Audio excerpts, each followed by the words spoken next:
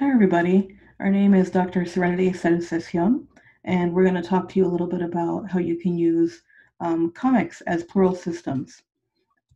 So a little bit about us. We're a psychologist. We're also a plural system. We're Puerto Rican. We live in the United States right now. We're also queer and identify as non-binary as a system. And we make comics a lot because it's really fun. So we've been doing comics for I don't know, a long time, a very long time. It feels like forever, but I think it was probably in the last 10 years, it's still quite a while, that we started to make comics more. And in fact, about 5 or 6 years ago, we started a diary comic where we drew almost every day for I think 3 to 4 years, a long time. We ended up having to take a break from that because it was a bit much, but now we just make comics still pretty consistently, a few pages a week, I would say, um, just to figure out a lot of our own stuff. So this is going to be about how you all can use comics. So here and through the through this, we'll have a lot of pictures from our comics. All the ones you see are stuff that we've drawn, and we usually draw ourselves as an anthro cat when it's the whole system. So that's why you'll see that often. Okay, so why comics? Um, Comics are a really good way to be creative and to be able to use pictures and text to be able to talk to other people. So sometimes it can be hard to communicate your feelings just with images or just with text. And this is a cool way where you can use both of them. It could be that you all feel safer communicating in this way. Like, for example, maybe it gives you some distance, like you make a short comic and then you put it online or give it to a friend and you wait for them to respond rather than talking to them about it directly. So that can be one of the reasons why this is helpful. Also, for some people, they can express themselves better by drawing them verbally. So it could be that when you're talking about something, it's really hard to express yourself. But if you draw it, then you realize, oh, this is an easy way for me to express how I'm feeling. Sometimes other people can understand your feelings better too.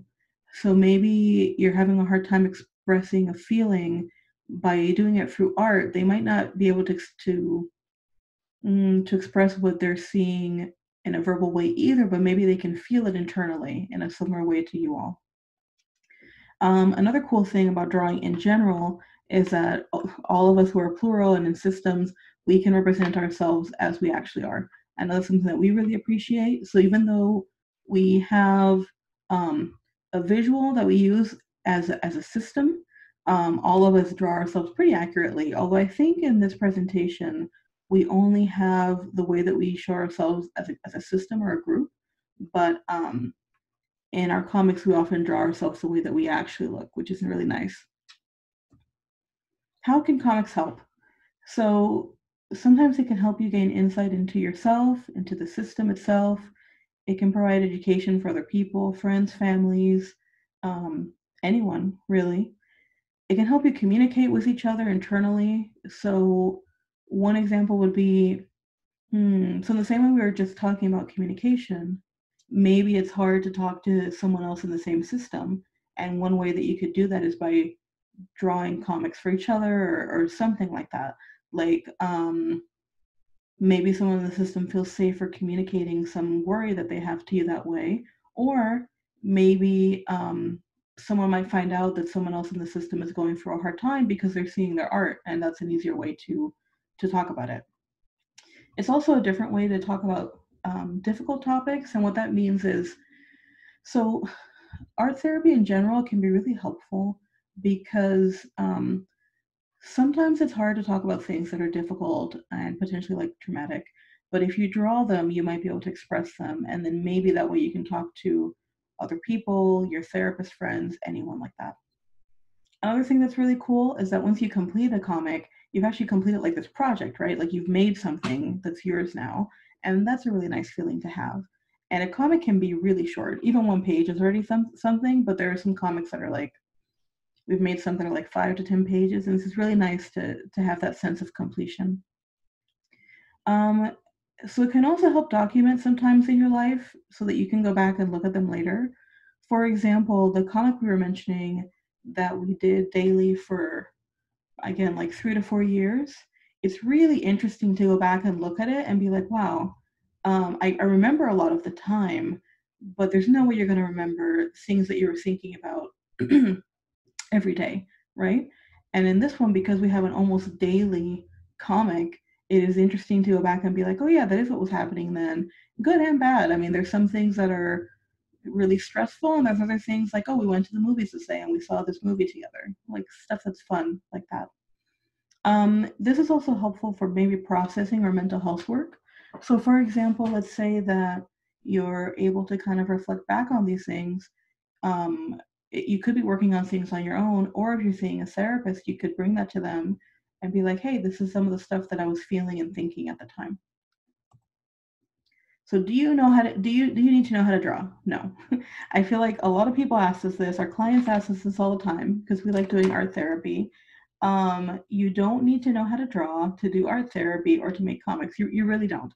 First of all, even doing a stick figure is fine. You can do a stick figure and add text and that'll be fine. And I'm forgetting the name of it, but there are some famous comics that are basically just stick figures.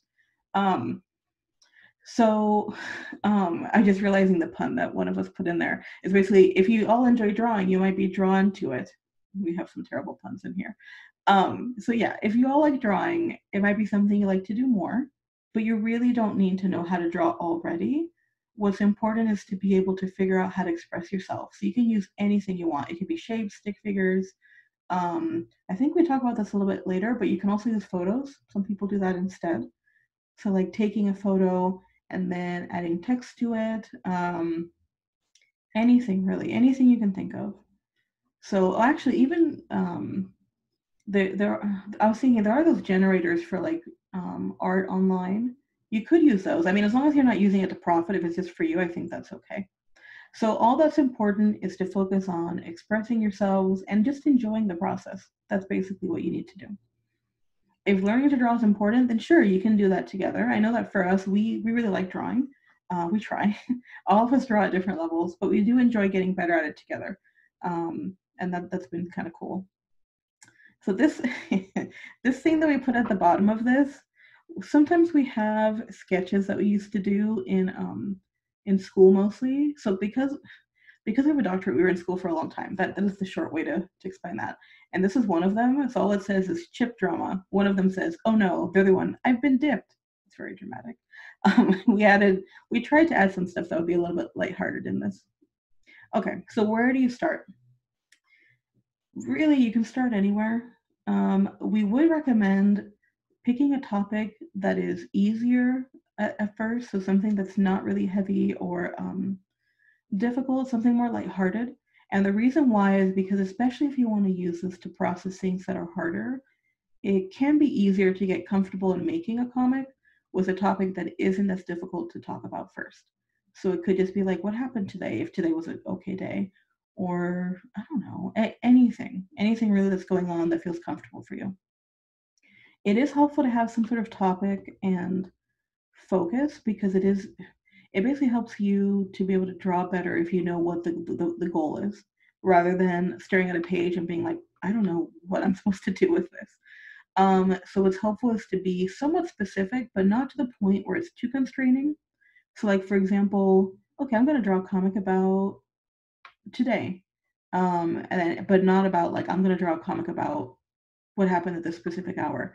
And if drawing a comic about today is still feels a little bit too much, you could be like, okay, I'm going to draw a comic about something that happened in the past week that I'm thinking about.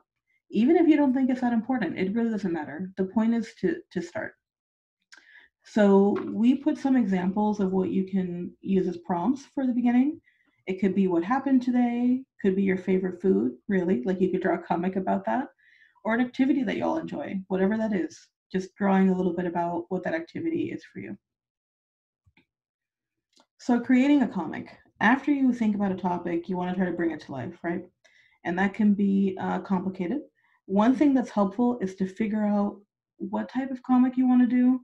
So we tend to like traditional stuff a lot more than digital, but that's just us personally. So all the stuff that you're seeing are things that we drew by hand. We might have edited them a little bit on computer, but we don't particularly like doing digital art. However, it's completely up to you what you're going to do. If you go the traditional route, all you need is like what, pens, pencil, notebook, etc.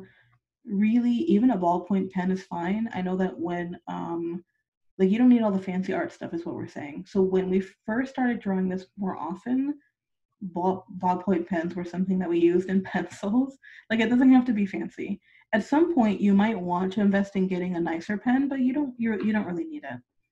For digital, for some people that might be more accessible, just because maybe you already have a computer or phone that has some sort of drawing program, right? And so you might want to do that instead. That's perfectly fine. So some different ways to go about it could be drawing the scenes themselves. So that would be drawing a scene and adding text. You can do that either digitally or traditionally, it doesn't really matter. With photos, it's a little bit easier if this one's digital, but that would be taking photos and then adding text to the photos to explain kind of what's going on or express what you're feeling. You could do this traditionally, it'd just be harder to do. So some people like using photos because it could be a little bit easier for them. They might feel like, okay, I feel comfortable taking pictures of things rather than drawing everything out that I want to show, and that's okay. Also, on a side note, so the drawing we have here is mostly washi tape. We're really into washi tape. So you can totally add washi tape to stuff if you want to too. I will say it's kind of a pain. As fun as it is a pain to have to be cutting out these tiny pieces of tape, but just another alternative for traditional art, because I don't know how you do washi tape digitally. I'm sure there's a way, but we don't know. Okay, so some other options. After you've practiced, and again, we would recommend practicing with maybe a few times those topics that just feel more lighthearted and not as serious. Then you can try more difficult topics. So one could be talking to other people in the system. This doesn't necessarily have to be difficult. It's just that if you all are having trouble communicating with each other, then it probably will be a hard thing to do, to try and communicate through art. But it is a different way to go about it, and it might work better. Some things that could happen is that or some things you can do would be drawing a comic for people that you care about in your life. So maybe drawing a comic about how you feel about something, or trying to explain something. So for example, when you're so one of the things that we've done personally is that when we're trying to explain to our friends who are singlet about who we are, it has been a lot easier to draw it as a comic. They still have difficulty understanding, but I do feel like that they have a better understanding by seeing it visually, especially when we're drawing different people and kind of trying to draw metaphorically what it feels like rather than just talking about it. Because it can be really hard for a singlet to understand what it's like to not be singlet, right? So that's just one example of something you could do. Some other things that are harder would be maybe processing memories or trauma through comics. It can be really useful to do this. Now, when you're doing this topic, it doesn't have to be something you share with other people. It could be something just for yourself, maybe just people in the system read it, but maybe you do want to show it to somebody else, and it could be like, okay, people that you trust or your therapist, and you're showing them these are kind of like the experiences we had, or even here's what I'm thinking about it. Like the one we have here is one where we were dealing with some things internally, and this is kind of like what was on our mind at the time. So it's an example of like something that you might be able to do. Some things to consider as well. So the process of making a comic can be stressful. We feel like sometimes it's not just the topic, it's that people get really caught up in, oh, I can't draw, or I don't draw as well as I want to, or it's not coming out. Like there's a lot of stress that goes into that, and that frustration can lead to a lot of problems. Also having an art block, so maybe you do have a topic, you have everything out, and you're like, somehow this isn't working. The topic itself can be triggering or overwhelming. And also some practical stuff. You might not have access to the resources you want to make a comic. Really anything can work, but let's say that you want to use something specific and you don't have that, that could be tough. So there's some things to consider. First of all, again, level of ability doesn't really matter. Like this is something that's more for your own benefit. Having an art block can be tough. one of the things we recommend is just taking a break, just walking away, either coming back to it later or maybe a different day and just doing something totally different. If a topic of a comic is becoming too triggering or overwhelming, that is also a time to take a break. Like maybe processing what's coming up for you, why that was triggering in itself, and just doing some grounding and checking in. So, and for the material part, again, anything works, anything you have access to.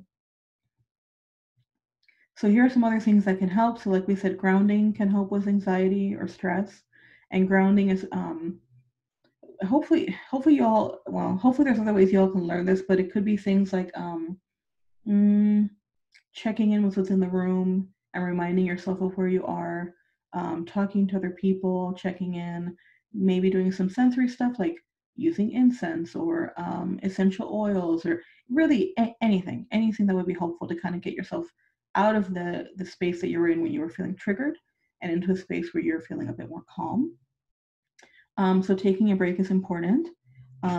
Cheesecake, as we listed here, also a possibility, very delicious. And also, so any type of self-care. Sometimes drawing something lighter is helpful. So I know what has helped us every once in a while has been, instead of taking a full break, maybe drawing something silly, or drawing something completely unrelated to anything that we were doing, just to kind of get out of that space. Also using different materials, and that might seem maybe it seems odd, but I know like some days when we're stressed, we just want to sit down and like focus on cutting all those tiny little washi tape pieces, because it can be very calming or frustrating depending on the day. Or the opposite, going from that and being like, I can't take this anymore, let me just use a pen and paper. Or if you're doing something traditionally, going to digital, or vice versa. So there's a lot of things that you can do. So for comic format, there's honestly so many formats. So we're just going over a few of the like more basic formats that you've probably seen. And then you all can kind of take it from there. But this will hopefully give you kind of like a base to start from.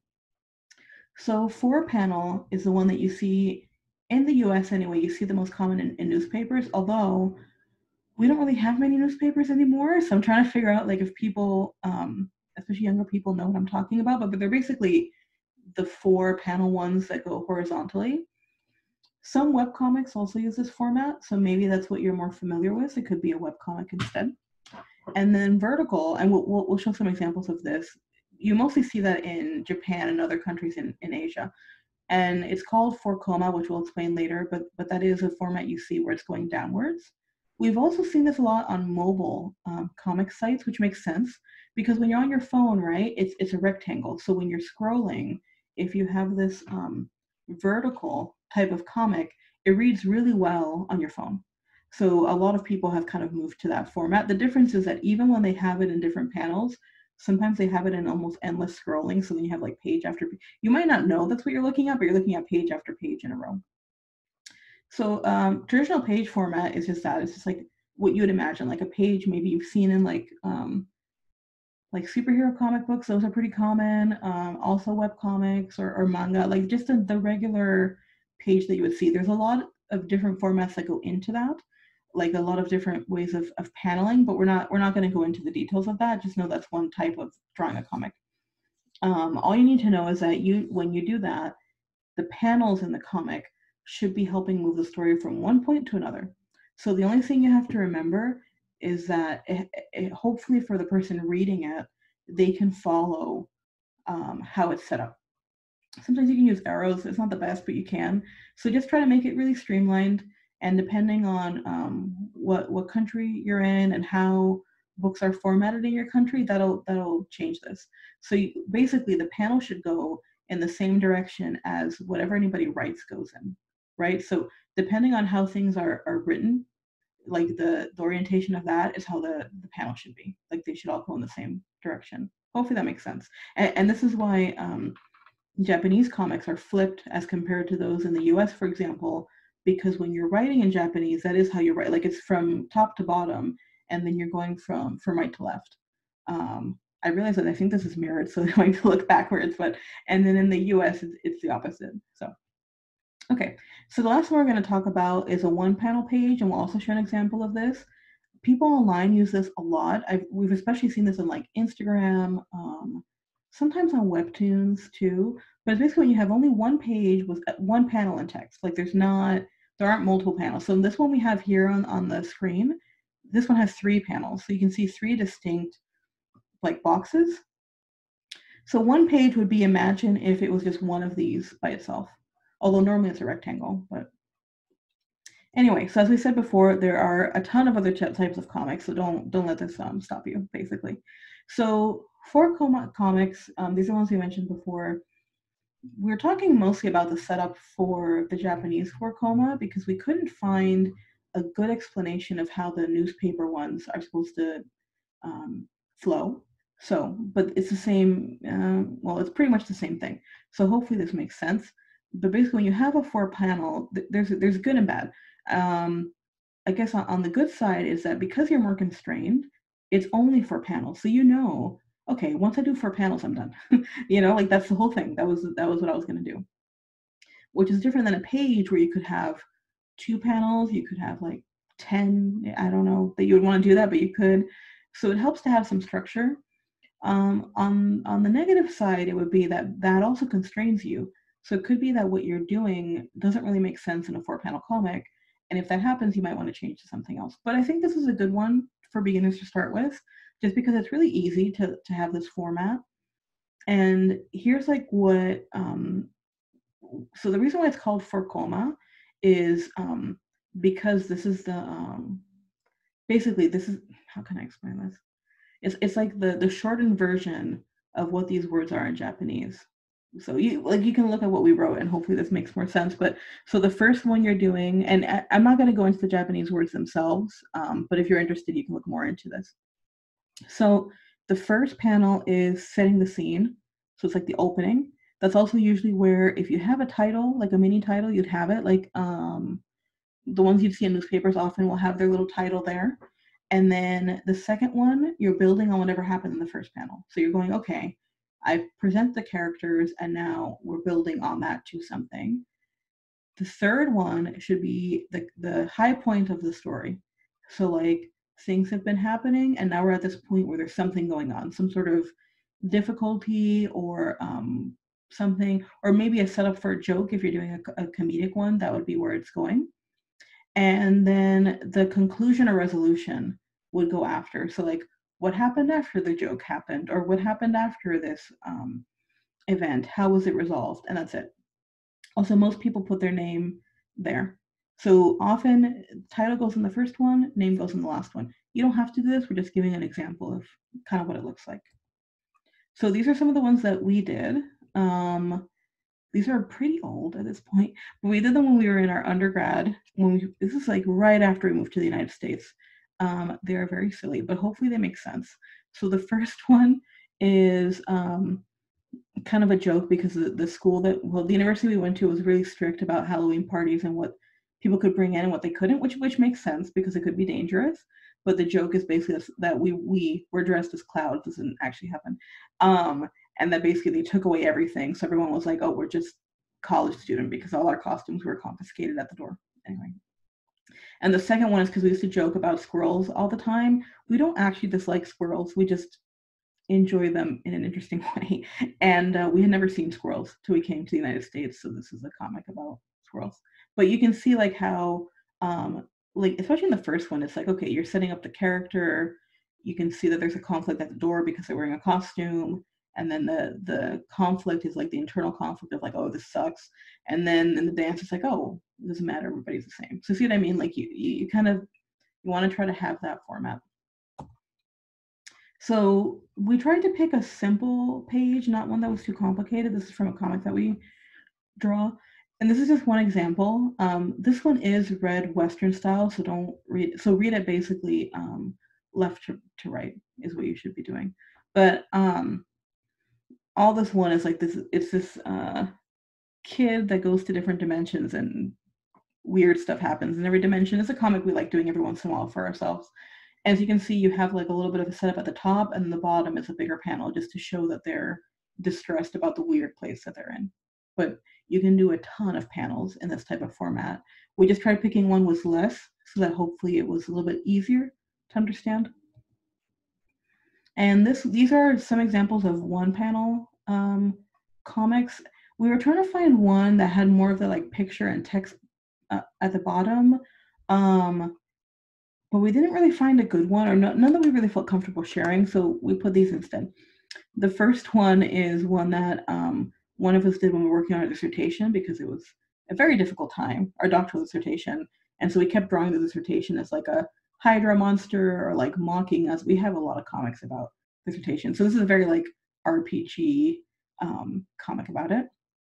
The other one is actually from our daily comic that we did before, and we just really liked how it came out. So our daily comic is actually one panel pages because they're a bit easier to do. So it's like, you know, because doing a whole page every day would be a lot. Like it was a page with multiple panels. And we do that sometimes, but usually it's like a picture with some text or something like this. And in this one, we were just thinking about a lot of stuff from our past. And this is the drawing we had that day. And you can see this is like quite a few years ago now. So we wanted to add an example of a different format for a comic page. This is one that we did for a Latinx anthology that was put together. Even though it's a Latinx anthology, that's more just to indicate that everybody came from a similar background. I believe we were the only person who was not cisgender in the anthology, is what I understand. And so because of that, we decided to focus specifically on the struggles that we had in our gender, and so and how that intersected with our culture and background. So the reason that we did that, or that we did this format, was to kind of like show that a little bit clearer. Also, we don't tend to like color comics as much, but we've been trying to get better at it. So this is one of the first times that we were trying to do that. And as you can see, like the color is supposed to be representative of like on the girl's side, we have blue in the background because that's what's missing. And then on the boy's side, we have the pink in the background because that's kind of what's missing. And then you can see our face in the middle and kind of like all these things happening at once. Like it's written this way because the hope is that people would read it in a circle, and that it doesn't matter where you start, you would get to the same place. So, but there's a lot of other interesting formats. There's a lot of comic artists that do some really cool stuff. Okay, so now that you've made some comics, what do you do with them, right? There's a lot of options on how to show them to people if that's what you all want. So you could put them on websites. A few that people use are like Instagram and Tumblr. Those, you don't get a lot of traffic for comics because they're not really meant for comics. But, well, actually Instagram, we've been seeing more of them on there. But because a lot of people go to those websites, it is a good way to get people to read them. It's just that the format of the sites and the apps are not very good for comics. There are some comic-specific sites that you might want to look into. All of them have different like rules and regulations and things like that. So you want to look into that and make sure that that kind of fits what you want, but many of these are free. Actually, all the ones I think we put are free. So Tapas, which used to be like Tapastic, but they changed their name. Comic Fury, Smack Jeeves, Webtoon, and the Duck Web Comics, all of those are free. You can upload your stuff online, and they're made for comics, so you don't have to worry about making your own website, for example. You can just put them up, people can click through them, like it's pretty easy. Gumroad, a lot of people distribute their comics that way, and this is more like you upload a file or a PDF and people can pay you, or you can put it for free, but basically they're downloading your comic to read. So it isn't, I think there is a way to read on Gumroad, but usually it's like you download the file and then you read on your own. Another thing you could do is you could publish on paper, go real old school, print out yourself, fold and staple it. So, you know, like zines, like that's how those are done usually. It can be difficult to get the printing right on your own, especially the first time, because sometimes it's hard to know what way do you print them so that when you fold them, they're all in the right position. It's kind of annoying. There are some programs that help you with that, but also you can just kind of like figure it out if you want to do that. You can also, when we say using a printer, what we actually meant was using like a printer that you go to, like a store or someplace you send your files to, like a print shop, and they'll do it for you. You can always still go back to just printing and stapling it yourself, but sometimes that's really helpful because there's a lot of them that, if you want to make a few of them anyway, they'll even check your files for you. to make sure that the orientation will be right. So you don't have to worry about that. You are paying for it though. And unless you're ordering a lot, it can be expensive. So it's up to you if you want to use this option. There are some places where it's not too expensive, like it might just be like $1 or $2 for like just a few pages, but that's only if you do the print and staple. So basically they're just doing that work for you for a few dollars. If you want like an actual like book, those are pricey. Okay, so now your comic is available. Now what do? So it's out there, it's either printed or online. Honestly, it's hard to publish a comic, just in general. No matter the format, it's really hard to get people who are reading it at first because it's just, this is the nature of things. It's hard to get your stuff out there. So if that's what you're trying to do, just know that it takes time. It has nothing to do with you or the quality of your comic or anything like that. It's just that it's hard to get noticed. Just because there, especially like online, there's just so much out there that it's hard to be one of the many. But if you're doing it mostly for friends and family, honestly, it doesn't really matter because you're going to be giving the link to people you care about and they'll be reading it. So if you did decide that you want to like have, so maybe you want to do informational comics for other people, or you do kind of want to have more of a presence online, it's really important to connect to other artists. So other people who are doing similar comics in the, like, especially on the same websites that you're using, talking to them, be active in the community, or like in real life, connecting to other artists and talking to them and just building that network. Oh yeah, so one way to do that also is like conventions and groups and things like that. So it's important to check in on your own mental health, especially if you're writing about things that are personal. Let's say, for example, you write a comic that's a lot more personal for you all, and you don't get many responses, and maybe you were hoping you would. That can be really painful. It doesn't necessarily mean that it wasn't well received. It doesn't mean that, like, it doesn't mean anything about you all at all, actually. If you had given it to friends and family, I think you can talk to them about it. Some people feel more comfortable talking to in person. So even if they're not leaving a comment or something, it doesn't mean they didn't read it or see it, but they might just be the type that wants to talk to you. Also, like we said before, getting an audience, especially online, is just hard. So it doesn't mean that it wasn't valuable. It's just that maybe a lot of people didn't see it yet, and that's okay.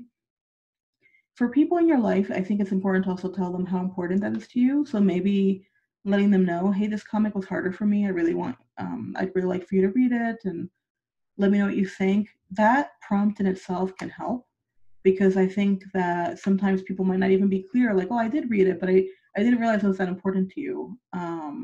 And sure, I'll let you know what I thought.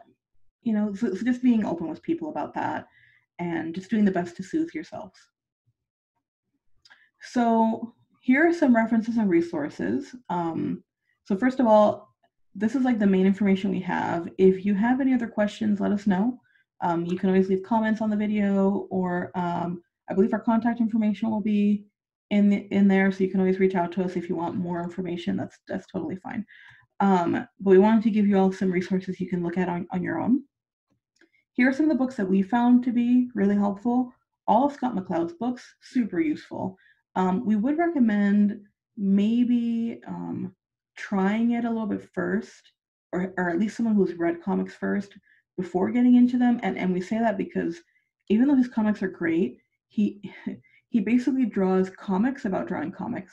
It's very meta, and it's good, but it can be a bit overwhelming. So when we've gone through his books, sometimes what we've done, especially if we want to like practice or just learn more, is to be like, okay, I'm going to read on this topic, because usually he has like little chapters or things like that, or a few pages.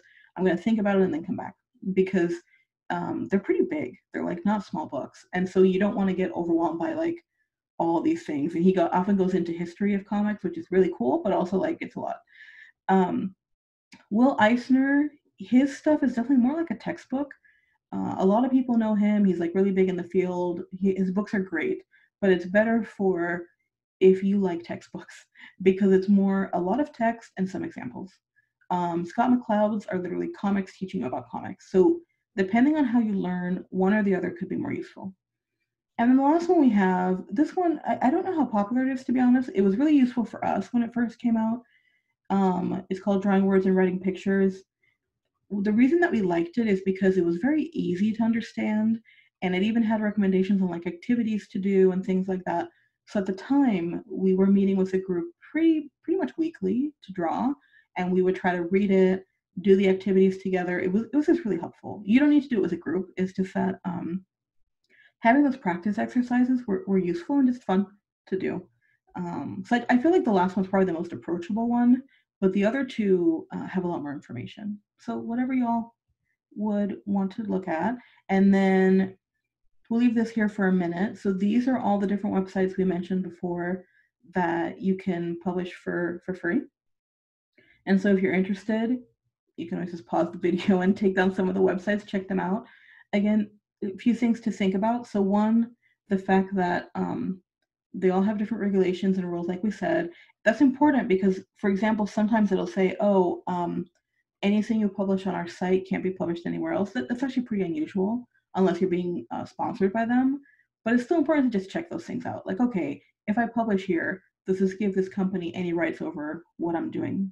Because you don't really want that. Most of them do not do that, and the few times things like that have come up, they stop pretty quickly. So, but still. Gumroad, I don't think has anything like that, but we're talking about the first few. Another thing to look at is the format. So the way that they're presented is very different. And maybe you'll go to one website and be like, oh, I don't like the format of this one. But you go to another one, it's like, oh, this is like really easy to read. I like how it's set up. So you might pick it based on that.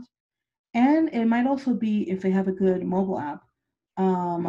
So the only ones I've used the mobile app for is Tapas and Webtoons. Yeah, so I don't know. I feel like they're both okay. Webtoons, I feel like is a bit better, but it's also because a lot of the comics that people draw there are made for being on the web or being in a mobile format. And for Tapas, it's such a range that I think that that's really part of the issue is that sometimes when you're looking on your phone, it's too small. So just some things to think about. Like you can look at all these websites and figure out, okay, which one fits me the best. So that's pretty much all we have on our end. Hopefully that was useful for you all. I thought that we had a questions thing, but I think we took it down because this isn't really going to be playing live. However, if there is an opportunity to do live questions, we'll do that. And if not, you can always put questions in the comments and we'll do our best to get back to people. Also, if you end up making a comic, it'd be really cool to see what you'll make. I think that would be really neat to see what people are creating out there and just have fun with it. Hopefully y'all enjoy making comics as much as we do.